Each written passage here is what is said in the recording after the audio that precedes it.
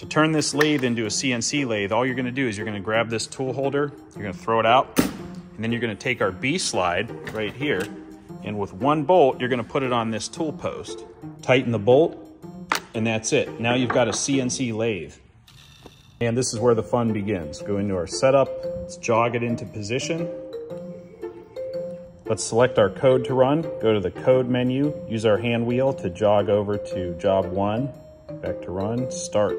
There we go.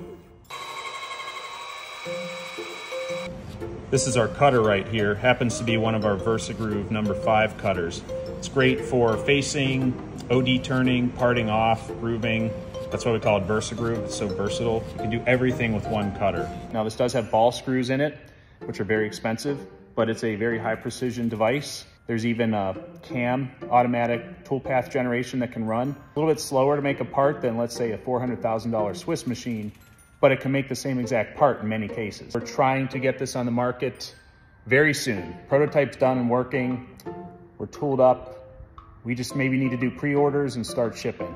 Oh yeah, and it works. A lot of videos coming soon. Stay tuned. barrelcnc.com/bSlide. Keep an eye on this channel too. Adios.